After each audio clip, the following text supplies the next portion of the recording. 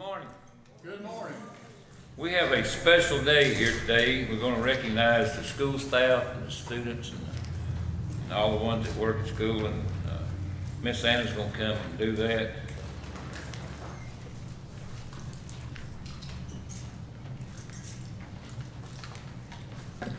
Good morning.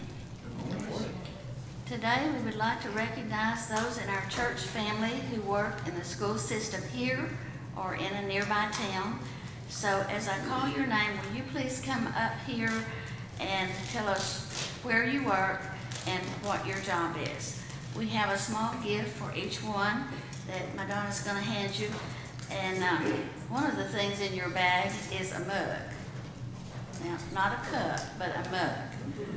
I felt like you were going to need lots of caffeine for the first time. When I started teaching a long time ago, all I had to worry about was teaching my kids. But these teachers this year, Carrie was telling me some of her students do not speak English. And of course, COVID. So I feel like they have three things to do while I had only one. So we need to pray for them and pray hard for them. Okay, school personnel, Carrie Dinger.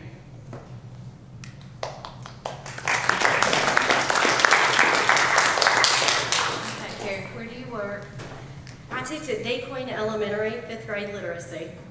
Okay, and you are the one that has several that cannot speak? Yeah, I have 2 NES, which are non-English speakers, 2 ESL, which means English is their second language. Yeah, so I've got 4 total. Okay, thank you, Carrie. Julia Shanks.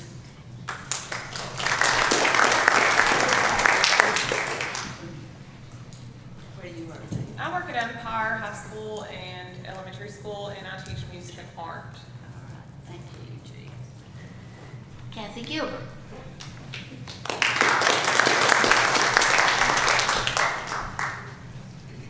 I work here at Derrick's High School. I work in cafeteria, cook. We love to cook for kids. So when you're hungry, come see us. Thank you, Kathy. Lisa Ward.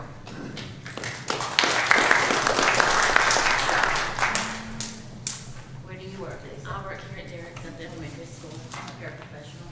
All right, thank you, Lisa. Courtney Hankins.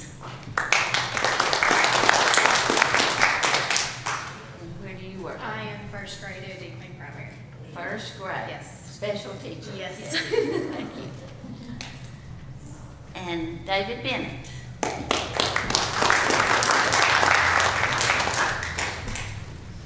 And David, where are you this year? I'm at Mineral Springs High School, and I'm the athletics director. All right, you've got a lot of work to do. Yes, I do. We also have Brooke Toy, that's a teacher, and she has had sick children, and her mother is sick this week, so she couldn't be here today. Thank you all, school teachers. We will be praying for you. And next, we want to recognize our Sunday school teachers for our children and youth. Janice Hill. Come on, Janice.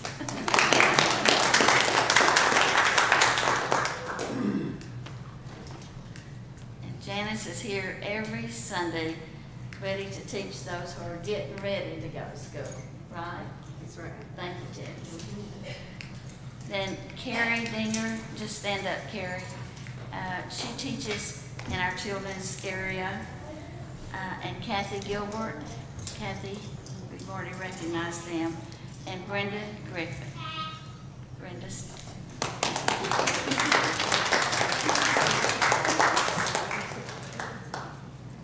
And Brenda loves the little girls that she teaches in the upper grades in 3 through 6. 3 through 6, yes. Thank you, Brenda. And then for our youth, we have Tiffany and Adam Smith.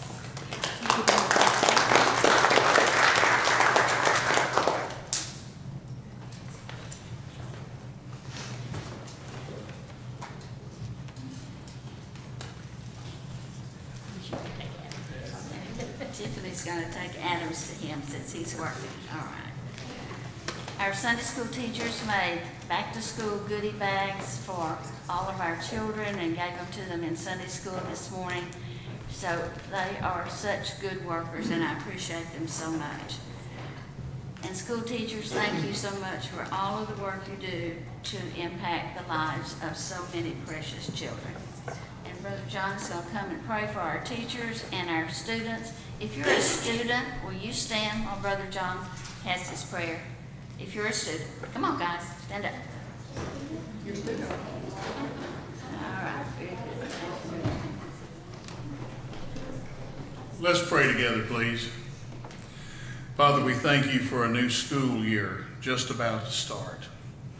We thank you for these students, and I pray for their lives. I pray, Lord, that in these wonderful formative years of theirs, that indelible impressions will be made upon their lives that will affect them forever for the kingdom's good. We thank you, Lord, for these teachers, staff members that make school a wonderful experience. We pray your blessings on them. We pray for safety for all the respective campuses. That, Lord, you would just put a bubble of protection over the faculty, the staff, the students, that no harm would come to them in any way. We pray, Father, for a good atmosphere for learning and just good fellowship among all who are concerned. We ask, Lord God, that you will just bless this year as unique challenges have presented themselves. Lord, just give people grace to be able to accomplish that which you've put before them. And Lord, may it be a great year, and we trust it into your hands. In Jesus' name, amen.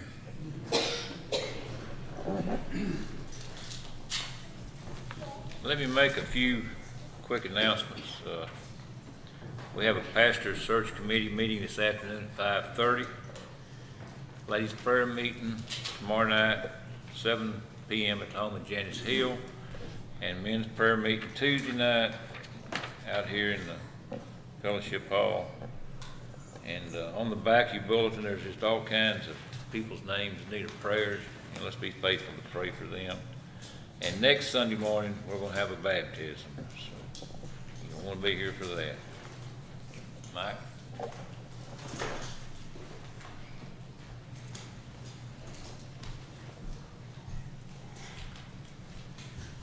Good morning. Back to the old way of doing things. Gary's not here, so we can do it the way we want to, huh? Let's stand as we turn to number 4, To God Be the Glory. If you want to turn to him.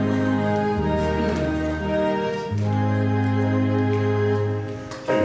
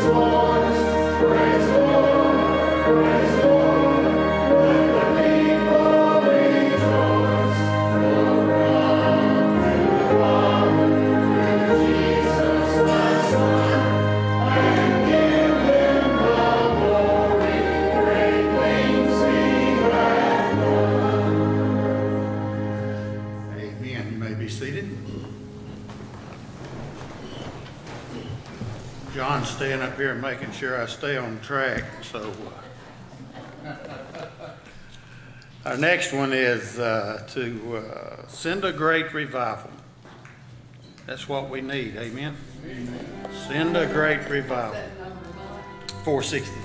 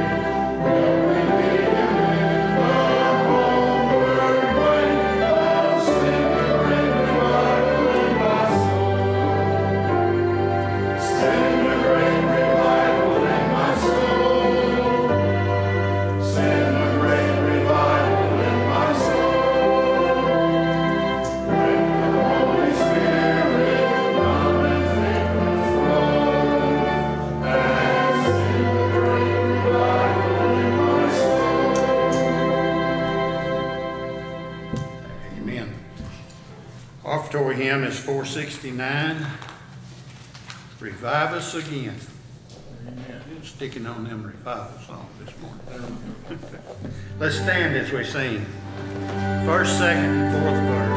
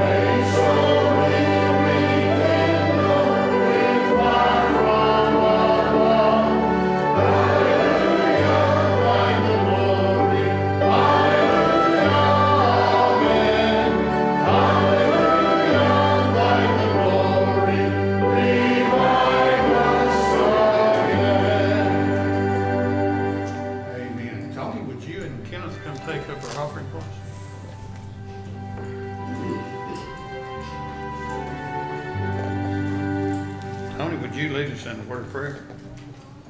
Heavenly Father, dear Lord, we thank you so much, Lord, for this opportunity to, Lord, just to give back to you what you Bless us with, Lord. Pray you bless this offering. Help us to spread your word. In Jesus' name.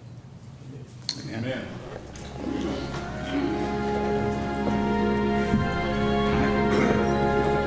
Children Church.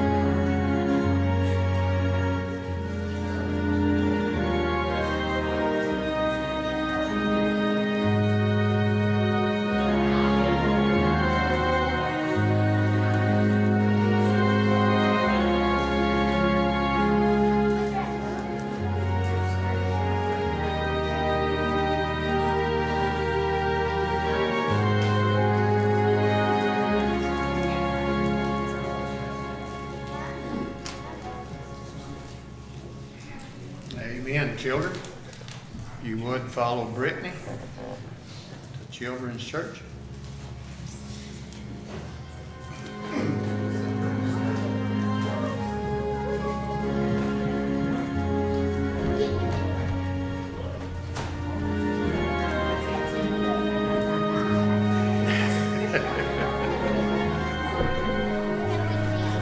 I don't think he wants your help.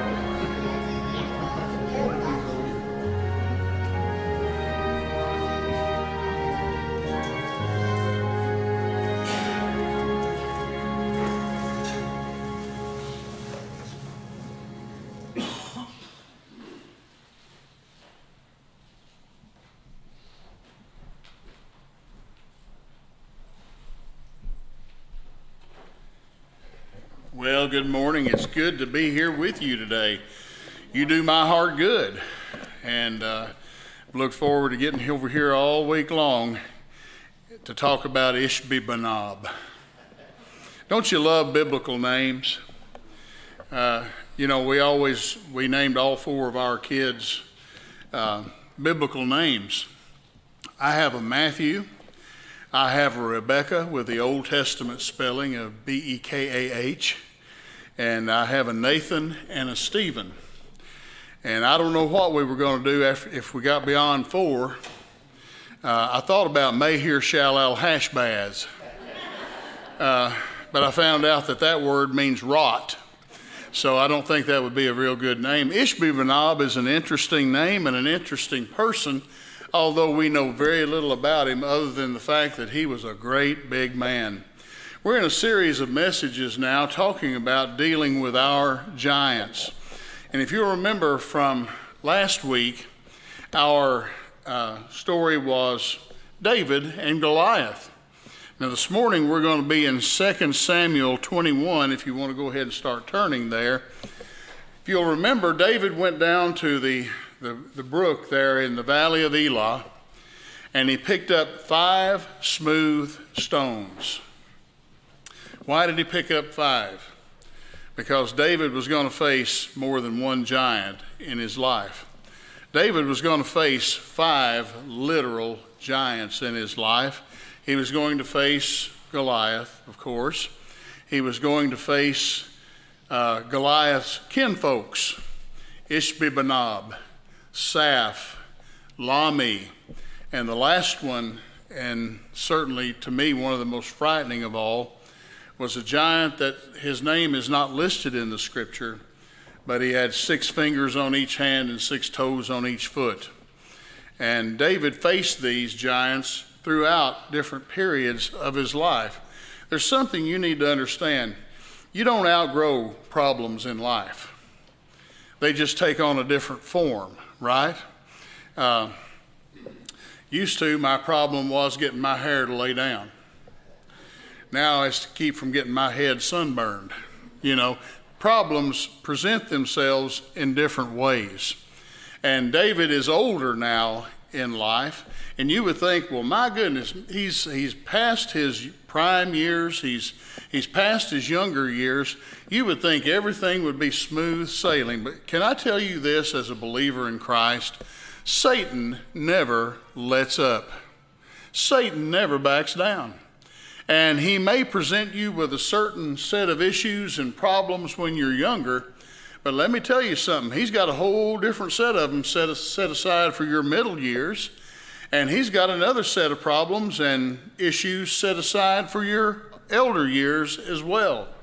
And so he never gives up. As long as we draw a breath, he always comes at us with different things.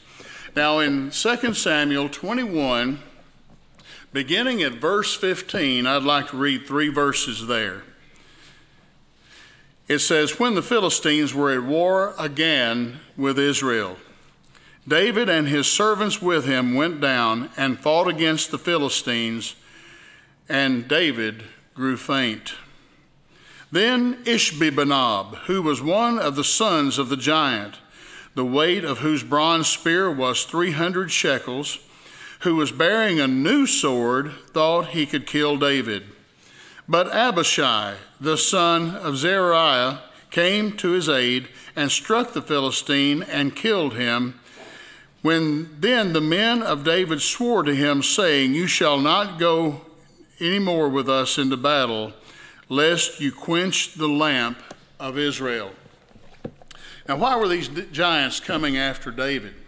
Why were they coming after the people of Israel? Well, let me tell you this. Biblically speaking, our Messiah, Jesus, is from the lineage of David. He is from the nation of Israel. And Satan knew that. See, Satan knows Scripture better than you do. I mean, he can quote it. He knows it backward and forward, and he's threatened by it.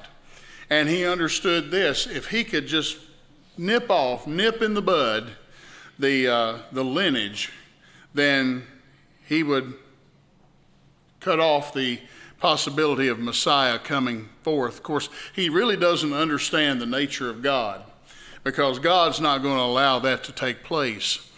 But here we are once again in a scenario of battle. David is much advanced in years by this time. He's no longer that ruddy youth with a sling in his hand and a pocket full of rocks ready to take on giants. He's a man much more matured in his age. And as he goes into battle, David becomes weary. He becomes faint, and he is taken back. And this giant, who is of the sons of the giant, speaking of Goliath, one of the kinsmen of the giant, comes forth thinking that he would kill David. Now, this giant's name, if you'll remember, Goliath meant, I am higher than you. And I really believe that name is representative of the problem of pride in our lives, when we get to thinking that we're more than what we really are. Ishbi-benob has a unique meaning. If you go back into the language of the Philistines and understand where this name comes from and sort of what the meaning of it is, it basically means this: to take captive. To take captive. You know, one of the things that I've noticed as a pastor is there are a lot of people who are bound that don't need to be bound. There are a lot of people who are in bondage that don't need to be in bondage. There are a lot of people who are held back by things that they don't need to be held back by. And, you know, it's amazing how the Lord speaks sometimes. I had this scripture in front of me, and I was on my back porch the other day, and I was tired. I'd mowed a couple of yards when it was about 107 degrees outside, you know, and I was sitting back there drinking some artificially sweetened tea. Now, that'll do you in a pinch, okay? I was sitting back there getting cooled off, And the Lord just said, okay, now this is where you need to go with this, because I was really pondering that thing Thursday afternoon, okay? And the Lord said, here it is. We are sometimes tormented by things from our past. Everybody here's got a past. Some of us got a longer past than others do, but everybody here's got one. And sometimes we're tormented by things from the past. You know, the oldest person I think that I ever actively counseled as a pastor was in his 90s. And he was in my office to talk to me about something that happened to him when he was 18 years of age. And so sometimes the devil can just bring things from the past that will be a problem to you. People also are held in bondage by things in their present, things that are happening right now. And sometimes people are bound by things in the future or what they think might be in their future. And that's called worry, and we're going to be dealing with that here in just a moment, okay? But let's think about this for just a moment. People deal with things in their past, and it usually manifests itself in one of two ways. It either is something that you have done or something that someone has done to you. And that's by and large what I hear from people when they come and say, I want to talk to you about something that happened to me way back when. You know, one of the things that we need to understand is that when God forgives, God forgives. A lot of people come and say, well, you know, I had this sin in my life. It was back when I was very young and I was very foolish, and I allowed myself to get involved in this, or allowed myself to get involved in that. And, you know, Pastor, I'm a Christian, I'm saved, but that is still bothering me. You know what? It may be bothering you, but it doesn't have to be bothering you. First of all, you need to understand, who is it that's bringing it up in the first place? It's not God.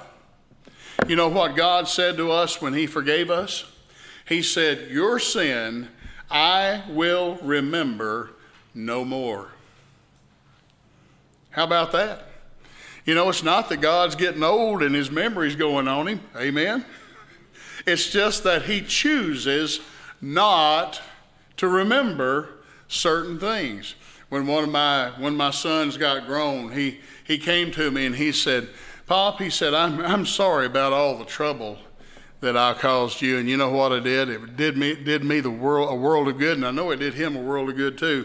I looked at him and I said, what trouble? What problems? That's not what I'm going to choose to remember. And you know what? That's not what God chooses to remember about us. If we have come to the Lord Jesus Christ and we have sought him with our whole heart, and we have asked him to come into our life and forgive us our sin, you know what the Bible says? The Bible says that he cleanses us from all sin. All sin. And you know what the devil really loves for you to do? He loves for you to keep paying for something that's already been paid for. Thinking about that for just a moment. What is guilt in the Christian's life more than Satan trying to make you pay for something that's already been paid for? I remember I had a bunch of medical bills once upon a time, and I was paying them off just as quickly as I could, starting with the smallest, and then I'd double up on the next one, I'd double up on the next one, and trying to get them all knocked out. And I kept getting this bill from, it was either a clinic or a laboratory, I can't remember. It wasn't for all that much money, but I was trying to make good on all the outstanding bills that I had. And so I kept getting this bill from this place that I knew in my check register. It said that I had written a check for and paid. And I went back and found the corresponding bank statement. I found the canceled check where I had paid that. And so I called and called till I finally got a human being. You know, and then once you get a human being, you got to find somebody that speaks Arkansas. Amen. And I finally got someone who understood Arkansas, and I said, look, I've got this problem. I keep getting this bill from you for something that I have proof and evidence that I have already paid, or this is already taken care of. What can I do? And they said, well, take a picture of the canceled check, both sides, and email it to this address. And I did, with an explanation, and you know what? I didn't get any more bills, because that canceled check was proof that the payment had been made for that debt. Let me tell you something, dear Christian friend. The payment has been made for your debt. When Jesus on the cross stretched out his hands and died and cried, "It is finished," he said this word, tetelestai, which means paid in full. And your debt has been paid. And you know what? If Satan's bringing it up, it's not because you're guilty, it's because he's desperate. And he's trying to wreak havoc in your life. And so the next time that the devil comes around to you and says, "Yeah, just remember what you used to be," you just remind him what his future is going to be, and he'll hush. Amen. Because you don't have to worry about that anymore. You say, well, maybe it's not something that I did, but it's something that someone did to me. You know, you can choose in life. I really believe this. You choose what is going to define your life. And you can be a victim, or you can be a victor. And I'm not saying that as a cheesy phrase or some kind of little catchphrase. I'm saying that that's a decision that you have to make. First of all, there's not a single person in this room here today that has not had somebody do something to them that was unpleasant. Everybody's had that. And you know what? If you let that be the defining factor of your life for the rest of your days, you're going to live and you're going to die a very miserable individual. One of the things that we have to do, at least do this: come to the place where that doesn't matter anymore. It doesn't define who you are. You know, the great thing about it is I wake up every morning and I have a great deal of say-so in what kind of person I'm going to be that day. And what happened yesterday, what happened a year ago, what happened 10 years ago, 20 years ago, and a whole lot more than that ago. That can either be the dominating factor of my day, or it can be something that doesn't matter how I live this particular day that I'm in. And if you want to get right down to brass tacks, here's the deal. Someone who's wronged me, I really have the obligation before God to forgive that person. You say, well, what if they haven't apologized? Well, let me tell you something. Some of the people that wronged me are dead. I'm not going to get an apology out of those. And some of those that are living, I'm not going to get an apology out of those either. And you know what? That's not my problem. That's their problem. My obligation before God is to let that go. Because if it is still holding me back, I am still in their power, I'm still in their clutches, and I'm still bound by it. And you know what? You can't live a joyful life if you are bound to the past. You can't do that. If any man be in Christ, what does the scripture say? He is a new creature. Old things are passed away, and behold, all things become new. Gives you a whole different outlook on life, doesn't it? So let me tell you something, ladies and gentlemen. We don't have to be bound by what's back there. We don't have to be bound by what's back there. We've got a guy that works for us at the city. And, you know, I grew up in Amity. And when I came back to Amity about 32 years ago to pastor, I saw him and he said, do you remember dumping me upside down in a 55-gallon trash barrel at school? Because I was a senior and he was a topwater. You know what a topwater is? Freshman. And I did. I said, yes, I remember that. I sure do. And I said, but you know what grieves me? Is that's what you remember about me. We're the best of friends, see each other every day. What a blessing he is to my life. And I want you to know something, folks. You can let the stuff hold you back if you want to, but you can't be joyful in the Lord and be held back at the same time. Amen. You can't do that. It doesn't work. You say, well, what about the present? There sure are a lot of things to get us all turned around in the present, aren't there? Yes. You know, a lot of things can happen to Christians that don't need to happen to Christians, but do. I've known Christians that have had addictions. Okay?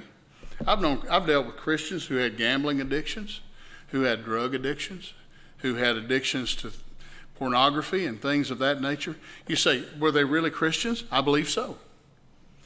I believe so. The thing about it is, you can't be a joyful Christian if you're bound. Amen.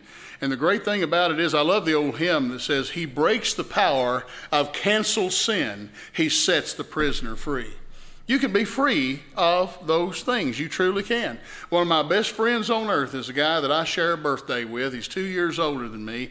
He was a truck driver, and while he was driving a truck, of course, he had a back injury. He had fallen down and fallen flat on a flatbed trailer and messed up his back, and he was in a lot of pain, and so he got into prescription medication, and as he was out on the road and so forth, that wasn't getting the job done, so he was getting some other things to supplement his prescription meds and became an addict. And you know what? The old boy showed up at our church one day. I took a liking to this guy. We found out we had the same birthday, and he was off work for a while because of his back, and I said, can I come out and see you? And I did. I went out there and sat with him on his front porch the biggest part of the day. First real conversation that we ever had, but it lasted all day long. And you know what? He told me here just the other day, he said, I'll forever be thankful for that time we came together. He said, you came to help me realize that I didn't need the stuff that I was on. And he said, since that day on my front porch, I have not abused a single drug. Now, that wasn't me. Folks, I didn't breathe on him, put my hands on his head, or wave my coat at him. He didn't fall backwards or anything like that, but God delivered him from that. And God can deliver his people from stuff that is holding them back. He can deliver us from addictions of the body and addictions of the mind and the heart. He can certainly do that. And there are a lot of people who are wrapped up in fear right now. We're living in some frightful times, aren't we? You know, I mean, we've got COVID. It's a real deal. You know, I don't live in fear of it. I'm one of those guys that I'm not afraid of it.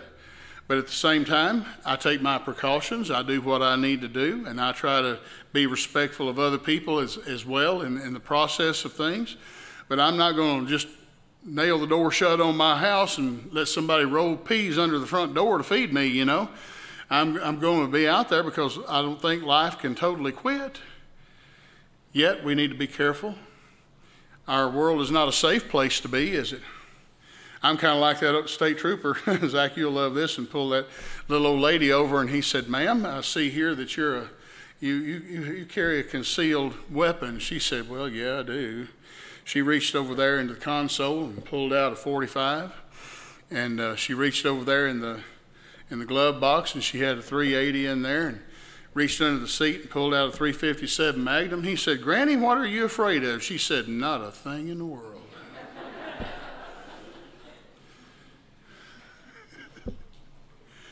It's that kind of world, though, isn't it? I mean, who would have ever thought, if you're close to my age or older, who of us would have ever thought that we would see things? I remember it was a real debate whether we locked the front door at night or not. Many a night we slept with the doors open and screens might have been hooked. Boy, that was really going to keep somebody out, wasn't it? You know, I mean, windows open. You know, we didn't think about it. We live in a very fearful world. And Chris has been talking to me. She said, you know, we really need to take a major trip somewhere. Okay, where are you going to take me? And she said, well, first she wanted to go to Hawaii. Then she said, well, let's go to Scotland and Ireland. I'd love to do that. I'd take my kilt and wear it. Yeah. You know why the Scottish are such good fighters? They wear wool all the time. They're aggravated, okay? I'm sitting there going, you know what? I don't really think there's really a safe place outside these United States that I would really want to try to go right now. I've done a lot of that. I've been on 41 overseas trips. I don't think I'd want to do it right now. Are you afraid? I'm cautious. Doesn't consume me, especially when I'm sitting on my back porch. I feel like that's the best place in the world anyway. But you know, folks, people are afraid. People are bound by things. People have addictions. People have things in their lives that are being difficulties to them. And you know, the thing about it is, we've got a God who's bigger than anything we face. There's nothing that cannot be overcome. There truly isn't. In fact, most of these things, Jesus is the only way. It's the only way you're ever going to overcome some of these addictions and so forth. I had a friend who was a mainliner of heroin, $1,500 a day habit back in the 1980s. Okay, that's a lot of money back in 1980. God delivered him from that. He never craved another drop of it, not one bit. God can do this. And what we've got to understand is our God is bigger than anything we'll ever face. In our present world right now, we can either hide behind the walls in fear, or we can walk out there boldly, cautiously but boldly, and understand that God's going to take care of us, and I really believe that he will. If I didn't believe that, I wouldn't leave the house. But I believe it, and I believe God's going to take care of all of it. One of my favorite characters in history is Thomas J. Stonewall Jackson, Confederate general. First Battle of Bull Run, his whole brigade was retreating, and he was just standing there. That's where he got his name. Somebody said, look at old Jackson standing there like a stone wall. He wouldn't move. He had bullets flying by him. I think a couple of them even clipped his coattail and so forth, and he never budged. And somebody asked him, General, weren't you afraid? And his answer was something like this: my faith has taught me that I am no less in the hands of the Almighty on the battlefield as I am at home in my bed. God has fixed the day of my death, and until that comes, he will care for me. I believe that. I mean, you got to believe something, right? You got to believe something. You might as well believe the truth, that my God can handle anything that I've got, anything that comes against me. You know, I got some proof for you. Y'all see me standing here, y'all can't hardly miss me. You know why I'm standing here? Because nothing's taken me out yet. And it's missed some good opportunities. You know why I'm here? Because God deemed that I should be here. God deemed that I should survive those things and go through them. You know what? Might have made me a little stronger. Might have made me a whole lot wiser. But it didn't have the results that Satan wanted in my life. It didn't take me out. And I want to tell you something, dear friend. If you're struggling today, let me give you some encouragement. Our God, he's God. He's bigger than anything we face. He's stronger than anything that comes against us. And he gives us grace for the journey. Amen? And how wonderful it is to know that he does that. And some people are bound by the future. You know what we do when we worry about the future? We mortgage our tomorrow. We do. We mortgage our tomorrow. I'm scared of what's going to happen. Well, what if it doesn't? Right? I think it was Benjamin Franklin that said something like this. He said about 90% of the stuff that I worried about never happened, and the other 10% I couldn't do anything about. So why worry about that? I had this wonderful dear brother there in the church at Amity, Brother Tommy Webb. He was one of those guys that was about this tall, and he was just about that wide too. And I loved running around with him because when we went to Little Rock, his pickup would automatically pull into Brown's Country Store up there, you know.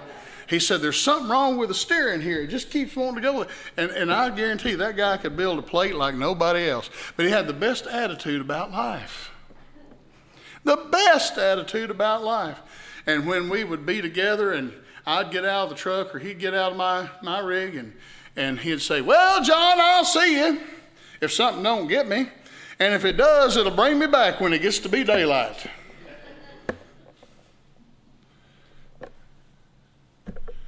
Let me ask you this.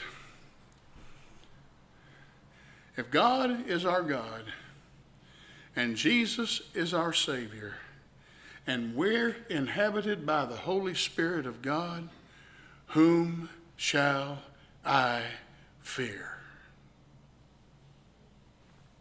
Whom shall I fear? Bible says don't fear what men can do to you.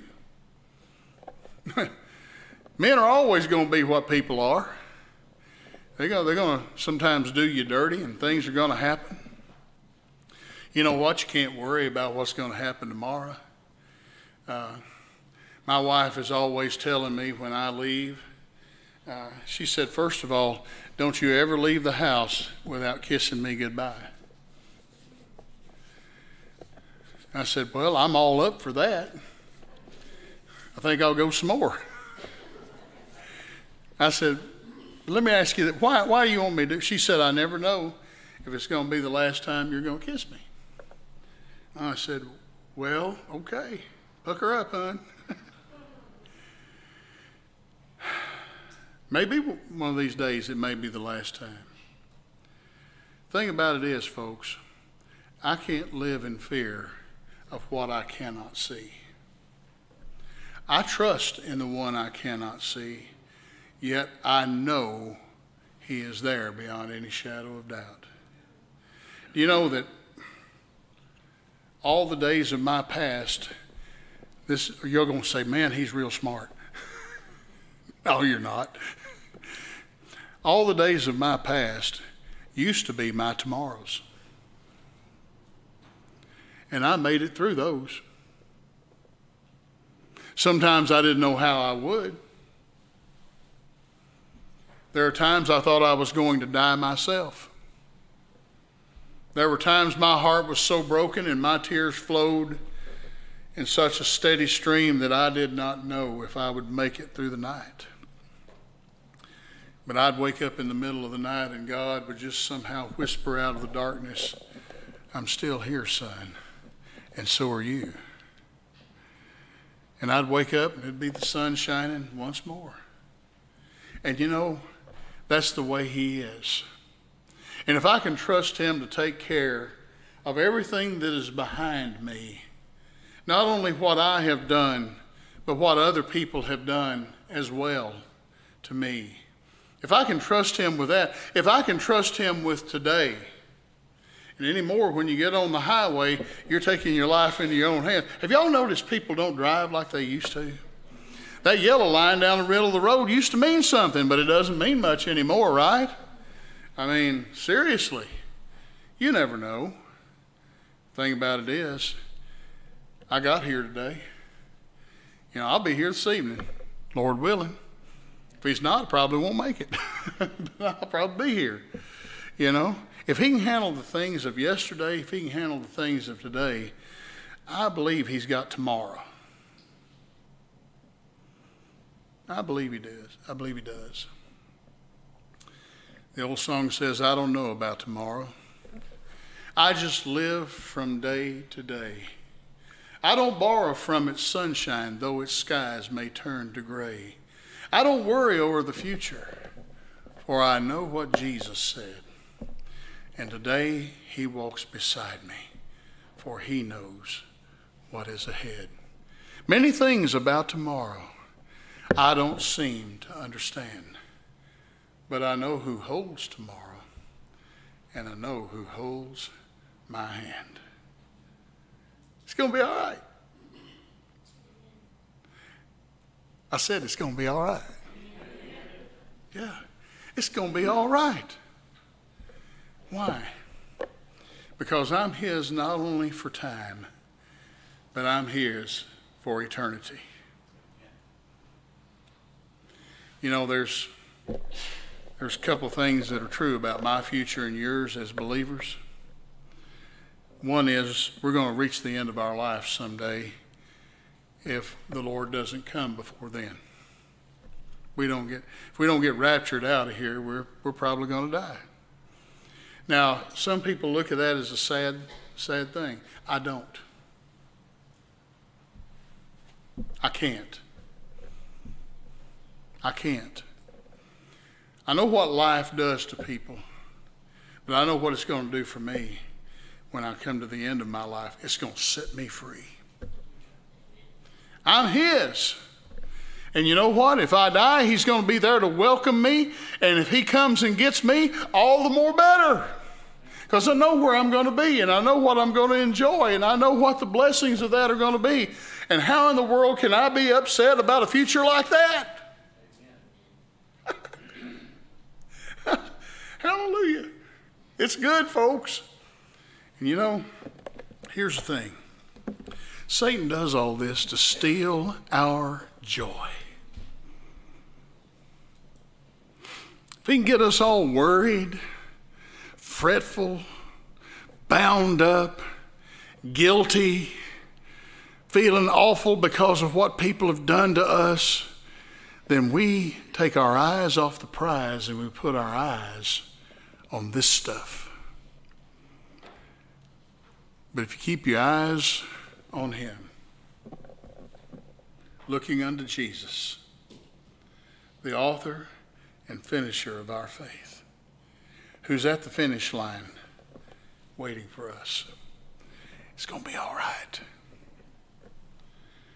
Ishbi-Benob came with his spear and his new sword. Reason he had a new sword, his uncle Goliath or his dad or whoever Goliath was to him, David had taken it. He had a new sword. He was going to do David in. And you know what? God had other plans for David. And God intervened for David. And I'm going to tell you this. You may not see it now. You hold on, believer. You hold on, child of God. God will intervene for you. God will take care of you. God will bless you. God will give you grace. God will give you strength. And Satan can't steal the victory that is ours in Christ. He can't. What we've got to do is learn how to walk by trust. Learn how to walk by faith. Learn how to live in the reality, not of what used to be, not of what's going on now, not of what might be, but in the reality of who He is and who I am in Him. Whew. If I wasn't so fat, I'd run up and down this aisle. Oh, folks, listen.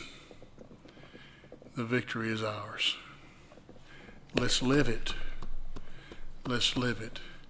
If you're here this morning and you don't know Christ, I want to invite you to find out what He's like. I'd like nothing more this morning than to just get with you and introduce you to Jesus and let you find out for yourself what Christ can do for you. He can forgive you. He can give you hope. He can give you confidence. He can give you joy in the midst of all that's going on. Yes, He can. If you're here this morning and you're a Christian and you're struggling with some of these things, struggling is not against God's law. Letting those things win may be. You know what? We don't have to let them win. God can give us the victory. In fact, He already has. We just need to live in the reality of the victory that is ours now. So, won't you claim that? If you're looking for a church home, I know a good one. Right here. Good folks seeking after God. It'd be a good place for you to be. Let's bow together and pray. Father, I want to ask you to move here this morning in the hearts of people and let them know just all that is theirs because of Christ. Father, you laid all of our sin upon the Savior, and He died to take our sin from us. And we don't have to deal with that anymore. We don't struggle with it. It's something that you have dealt with eternally. Lord, help us turn loose of things of the past that hold us back. Help us not to look at the present, Lord, with anguish and heartache in our hearts, but help us to understand that this is the moment we're alive, and these are good days for us. Even no matter what the world is doing, Father, it can't affect the heart of the believer. And Lord, help us not to fret over the future. How foolish that would be to spend our tomorrows worrying about tomorrow and come down to where we have no more tomorrows left and all we've done is fret. God, help us to trust. Help us to believe. Help us to lean on. Help us to rely on you. And Lord, may you move here this morning in the hearts of those who need to make decisions. In Christ's name, amen. Let's stand together, please.